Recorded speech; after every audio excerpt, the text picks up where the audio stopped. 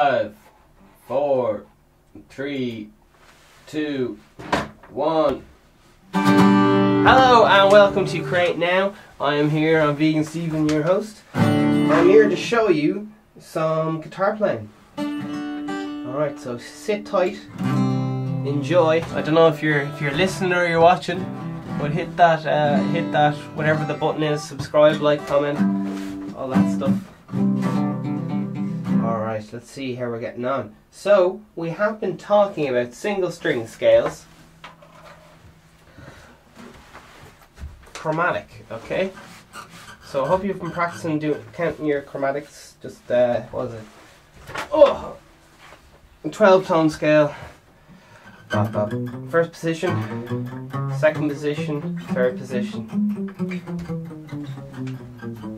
Okay, and it's really cool because you can do it on all the strings. Let's see, little E string.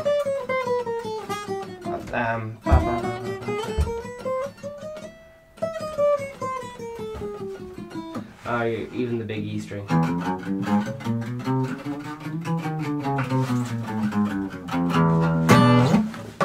Oh, let's tighten up this strap. It's a strap height. Okay, where's good? Under the arm. I like it good and high. Can you guys see this? What kind of angle would that be? I always have my strap too low, and that's why it keeps falling all over the place. You want to keep your guitar up close to you. You don't want it down around your ankles. Whatever the opposite is to down around your ankles. You want it up close, tight like a tie, but then like kind of loose a little bit, just so you have a little bit of breathing room. But when in doubt, raise it up, I'd say. You want to have here's the perfect example, alright? If you're sitting down, how high it would be if you're sitting down and leaning over. Do you know the way you kind of sit down and lean over? That's exactly how high. And your breast needs to be coming out just of, do you know where the body of the guitar curves down and then comes back up and then goes into the neck? So the guitar just needs to slide in like another piece in. So you don't want to be fighting it. That's why you need it attached like a part of the body. You can put your hands up. I can put my hands up and the guitar is not really swinging around. It's kind of staying anchored more or less with my body. Now, I've been very bold and I don't play like this a whole lot, but this is the best way to play because you get all that sweet access straight away. Oh yeah.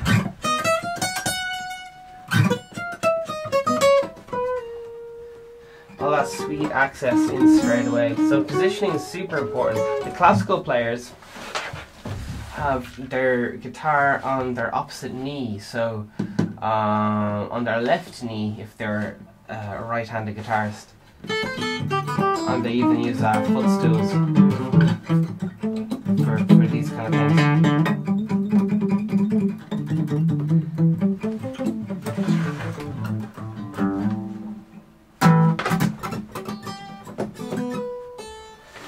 Those kind of things. So it's very, very important, you guys, to keep a straight back.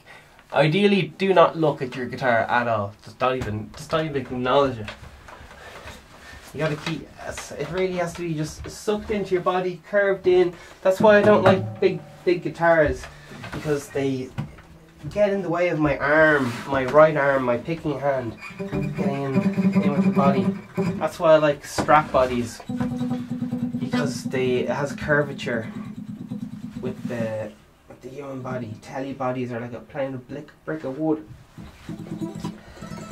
Tellys are my favourite now, so it's a bit of an awkward love. But and then Gibson bodies are just too fucking heavy. Okay, why is all that? Gibson bodies are ideally made out of mahogany, which is a heavier, denser wood. Ash. It's harder to work with as well. Mahogany's harder wood to work with. See, people don't like working with true mahogany because the tools, you have to sharpen your tools all the time. It's hard to source. It's all this fucking awkward shit. So ash is a much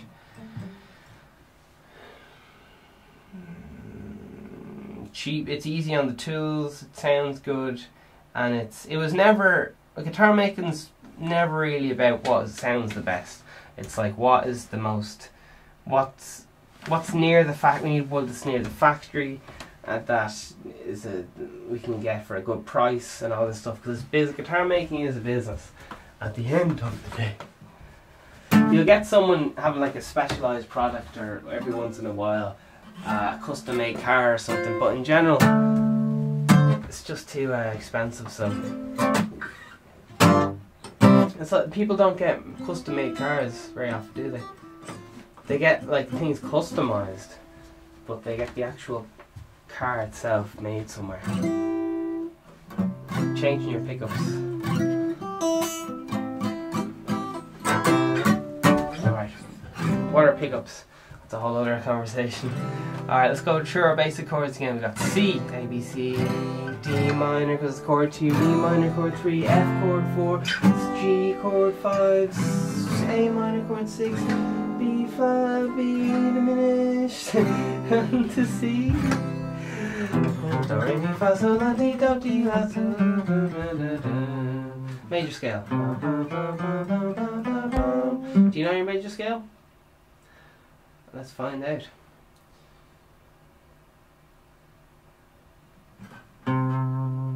Alright, so for our major scale.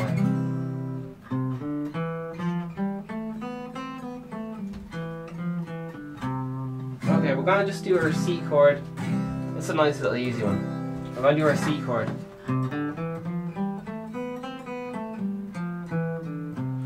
Okay, so the only note that we need, apart from all the notes we're playing on our C chord,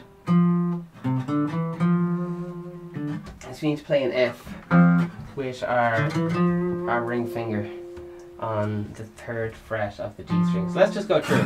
So it's just, we're going to be doing just the only notes that are in our C chord, lovely, and we're going to play the 3rd fret on the D string once. That's the only note we're going to play with our ring finger.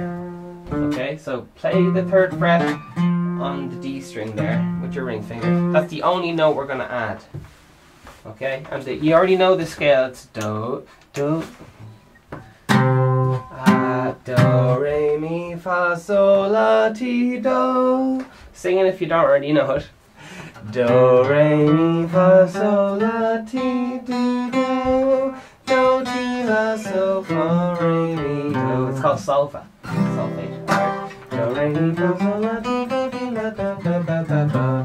And you can also do all the modes with this. For example, do, a, dear, a, female, dear. That's the 2nd mode. That's the Dorian. And then we're into Phrygian. We're into Dorian. One before Ionian and then Phrygian or something. We'll get into that. Phrygian is the 4th mode, so 1, 2. We'll have to look at it. I think it's, anyway, won't get into it. But major scale is all you need. Okay, so let's go over this. We're gonna learn it. You already know it. Just keep it. Okay. Here we go. For the very first note, do. Where is that? We're gonna play the first note of our C chord. Okay, and that first note of our C chord is the ring finger on the A string, 3rd fret. Sure, we'll go over how to do a C chord real quick. Alright, C chord.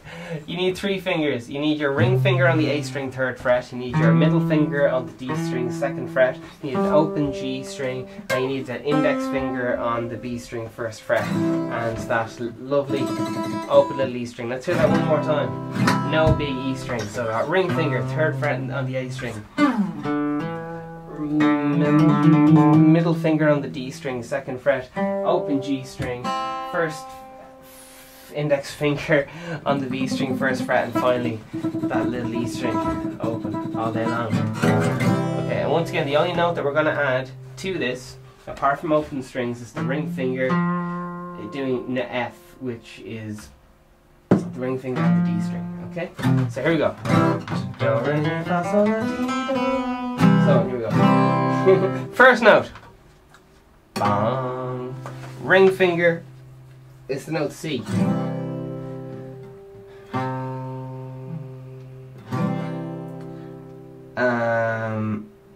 And also it's good to know that all the notes you already hit down, or you're strumming right now, are either the note C, octaves of it. So here's the note C. We've got two of them. Two notes C, they're an octave apart. What else do we have? And that's the first note of the chord scale. Now we also have the G, which is the fifth. And where is the G? The G is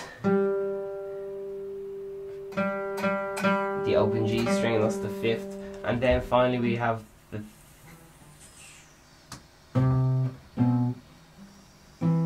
E, which is the third, the color note, major minor. So you got your 1, you got your 5, and you got your 3. So that's 1, 3, 5. Okay? So notes are doubled on the guitar. If that was on piano, it would be what chord are you playing? C. Is this piano on? Here we go. Guitar, it's lovely. Okay, so we already know where our notes 1, 4, and 5 are. Oh, all we have to do is add the other ones. Here we go.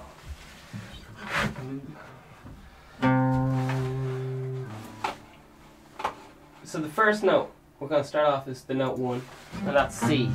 So that's C. The next note we need is D, so that's the open G string. So we've got C, we know, fret that note. Open D string is the second note. On to 3, which is an E, and that is E. So C, D, E, C and 2, 3, C, D, E, C and 2, 3, okay? That's the first 3 notes. Now we have to go on for our F. Now our F, we've talked about that already. F is that ring finger, that note which is not in that E chord, okay? It's very bold, it's that 4. Alright. 1, 2, 3, 4, C, D, E, F, 1, 2, 3, 4, do, re, mi, fa, do. Lovely. We're already halfway through. Now we gotta go to that fifth, and what's the fifth of C? It's G, all day long. So there it is, open G strings. We got C, A, D, E, F. What's the fifth of G? C. It's G. And now we gotta go into our second fretted note, which is not in the C chord, whoops, which is E.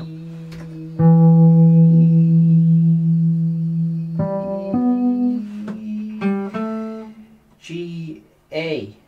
A. That's the note, A. Which is the 6th note. B, which is the 7, and then finally 8, which is C again. Alright? So, do, re, mi, fa, sol, la, ti, do, C, A, E, F, G, A, B, C, da, da, da, da, da, da, da.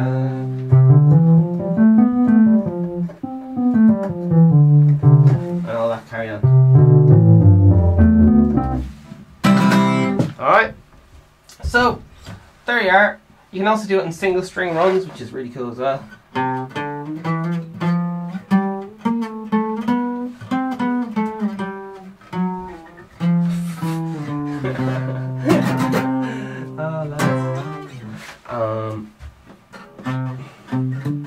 So yeah, so that's a very important scale. You need to know them in all the keys. So good luck with that. That's going to take a while.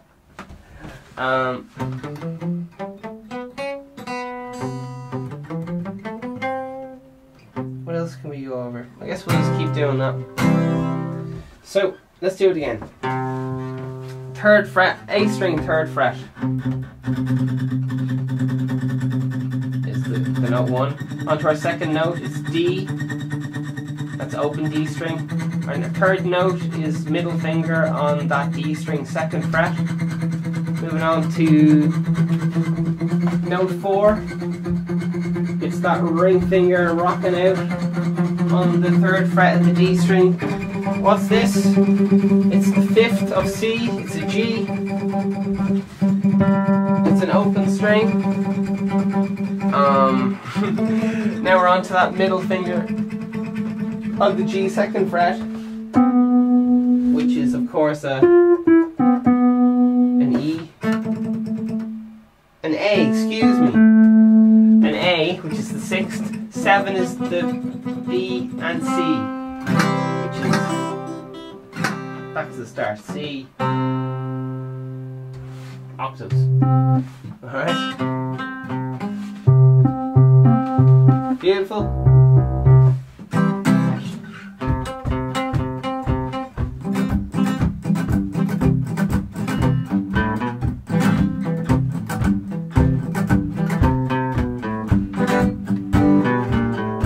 Alright, if you want to do any of that stuff, you just do C, G, C, G, C, G, C, F, C.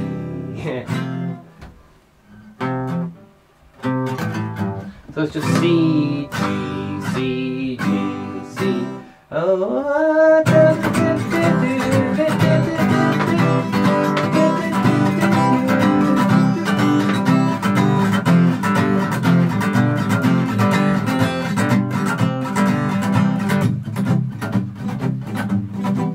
it's just fast chord changes, C.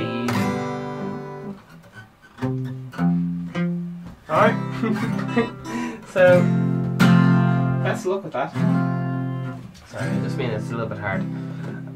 But that's, it's inspirational. You can also just do it by, if you do your C chord, here's an easy way to do it. You do your C chord, and you do your C/5, your C5, which is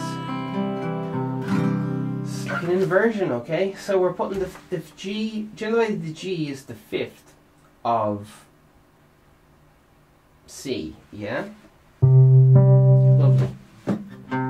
So all we're doing is putting the 5th below the root. So now it's C/G. Instead of just calling it, I know you should just call it C with a G, or whatever you're thinking, but it's the 5th below, but the bass line is changing. It's becoming unstable, so it's becoming a slash chord. So what we can do is alternate. That means change between every other time. So it's like dancing with your left foot, right foot, left foot, right foot, left foot, right foot, left foot, left foot, right foot, left foot, right foot. All right. You can go A string, E string, A string, E string, A string, E string, A string. Okay? So you normally do your C chord, you're just moving that ring finger up and down and picking it. A string on the 3rd fret, G string on the 3rd fret, A string on the 3rd fret, G string on the 3rd fret. That's all that's going on. Bum, bum, bum, bum, bum, bum, bum, bum, bum. It's a bass line. Just that, and every so often, on the ands, you're going to strike the chord, the C. This is a bass line. It's pretty class. Alright, let's try it with C. 1 and 2 and 3 and 4 and 1 and 2 and 3 and 4 and 1 and 2 and 3 and 4 and 1. So what you're doing is you're striking down on the bass note of C, then you're striking up on the chord C, then you're going to strike down on the single note G, which again is just moving that ring finger up to the 3rd fret on that big E string, and then on the and you're going to strike the chord. So on every and you're going to strike the chord. So 1 and 2 and 3 and 4 and 3, just like reggae. it's on the offbeat. 1 and 2 and 3 and 4 and 1 and 2 and 3 and 4. And now the numbers, you hit the bass line. 1 and 2 and 3 and 4 and 1 and 2 and 3 and 4 and 1 and 2 and 3. So this is very fast, I know. But put together it's 1 and 2 and 3 and 4 and 1 and 2 and 3 and 4 and 1 and 2 and 3 and 4 and 1 and 4 and... Okay. Slowly. Bass note, chord, bass note, chord, bass note, chord, bass note, chord, down, up, down, up, down, up, down, up. So we're just doing a C chord. We're just moving that ring finger between the 3rd fret on the C, on the A string where it normally is, and the 3rd fret on the E string. Down, up, down, up. Real fast. 1 and 2 and 3 and 4. Alright, all day long.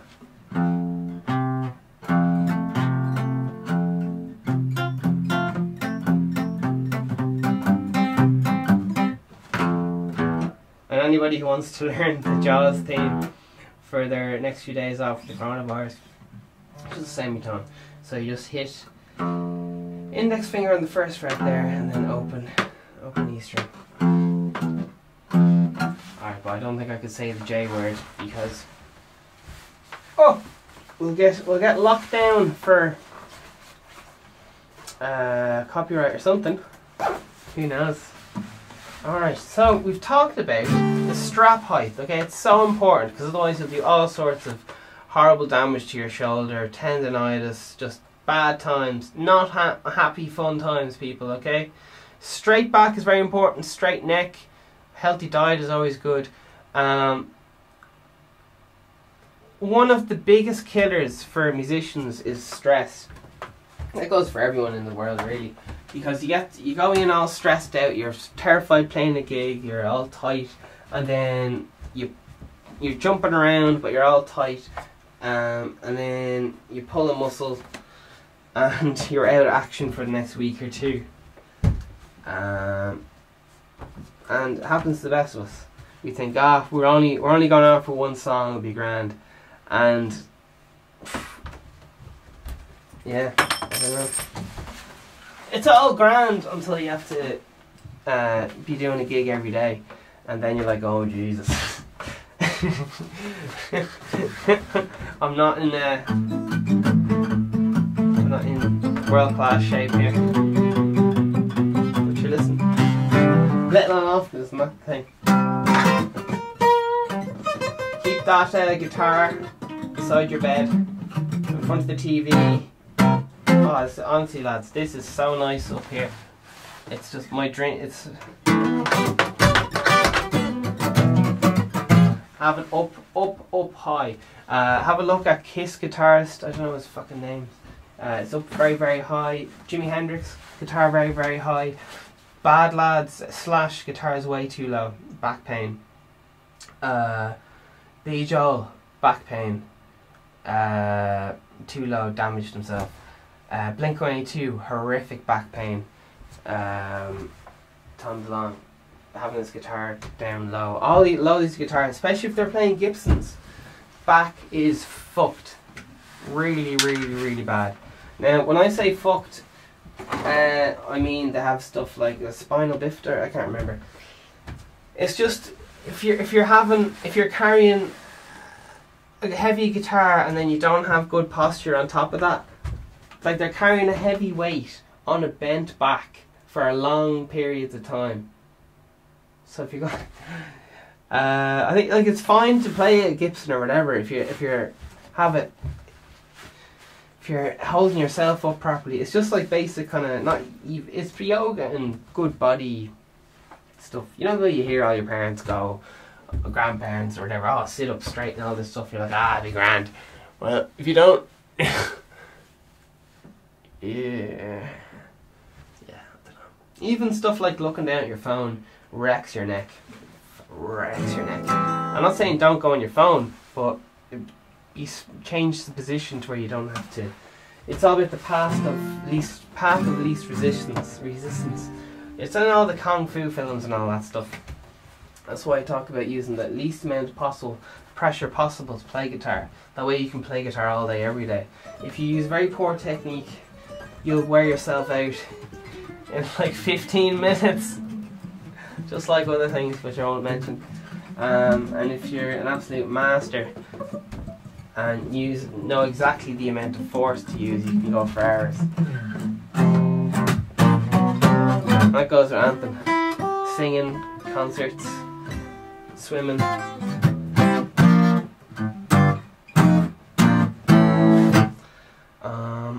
So, man, I love changing chords really fast. You gotta try it out.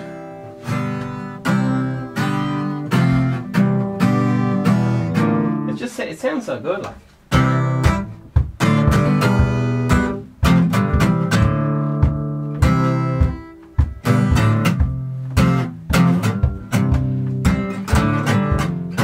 Well, maybe if it was a bit slower, but it's like playing guitar riffs but using chords. It's mad.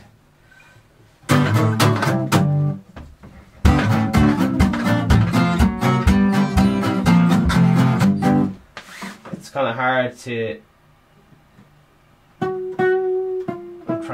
I'm constantly trying to not play songs, famous songs and stuff. So I have to. You wouldn't understand. It's still copyright law. I'm only messing. Alright, so yeah, I'd recommend you use a very, very hard plec. Don't be using a soft one. I think when people start out, they use a soft plec, and then the older, more mature, they have to start. I'm using a metal plec right now. Now, I think you need a few bob to be using a metal plec, to be honest, because your strings just start crying. Back here. But it really, for me, using a heavy plec frees up. It's just like moving. Can you imagine? It's just it's the most accurate way. It's like a direct line, a direct feed to the string. Whereas if you're using something flabby, you have to use loads of force, and it's not. The amount of force equals the amount of force the string gets. Whereas if you use a soft plec, you can use a lot amount of force, and because of the plec isn't very efficient in converting energy or whatever. You can have to use a lot of force on a tiny little plec. So what I'm trying to say is, if you use a very efficient medium, such as metal, you don't have to use as much force. If you're trying to like lift weights with a lot of feathers instead of lifting weights with like yeah, I think you get the idea. I love using a metal plec at the moment.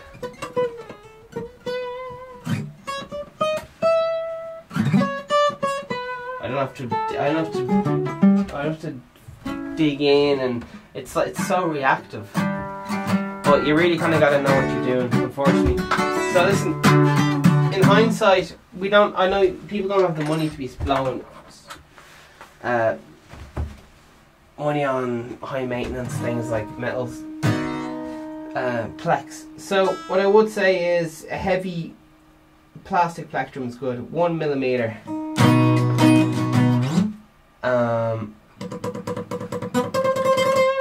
To be honest, I'd use that for strumming playing, maybe, not for lead. For lead, I'd want a really like a brick. I don't know, just the older you get, it's just one of those things. The stronger plec you want. You'll understand when you're older. You know, it's like going through your multiple phases of wah pedals.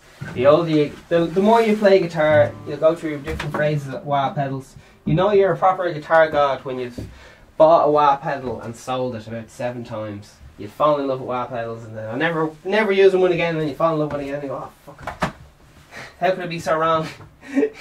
I think that's the main test for like if you're a good guitar player or not. That, and if you like a DS1.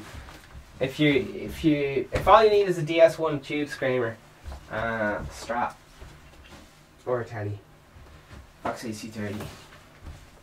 I'm giving away all the tips here. I said too much.